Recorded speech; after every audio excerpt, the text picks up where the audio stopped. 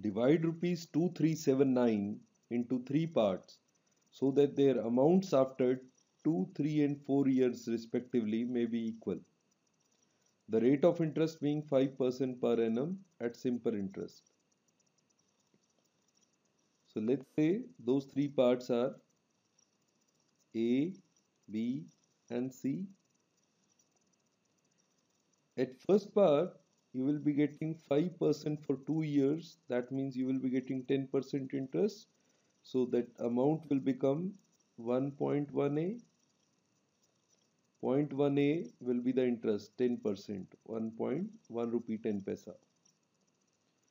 So at B you will be getting 5% into 3, 15% interest. So it will become 1.15B. And C it will become 1.20C. So these amounts are equal. So that means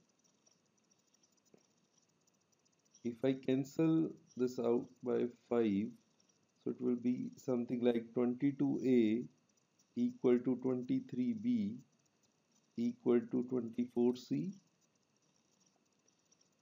So in this case, if you want to calculate the ratio A is to B is to C, LCM of 22, 23 and 24 divided by 22. LCM of 22, 23 and 24 will be 22 into 23 into 2 is already here, so 24 cube, this will be 12. So this is the LCM of 22, 23 and 24. So ratio will be LCM divided by 22. Here it is 23 into 12.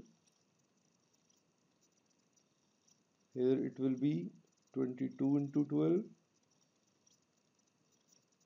And C will be 12 to 11 into 23.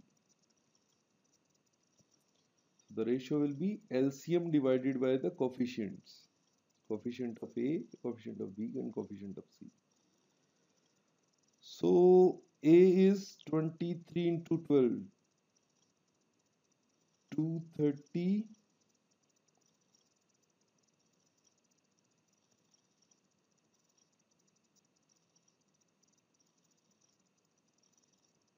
So 230 plus 46, it is 276.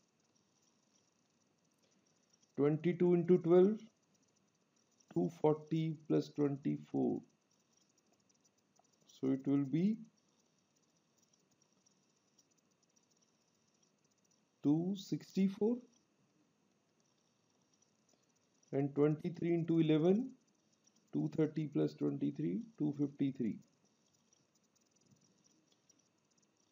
So if I calculate the sum of A, B, C here, so 276, 6, 4, 10, 3, 13, 3, 1, 7, 8, 6, 14 and 5, 19, 3, 2, 5, 2, 7.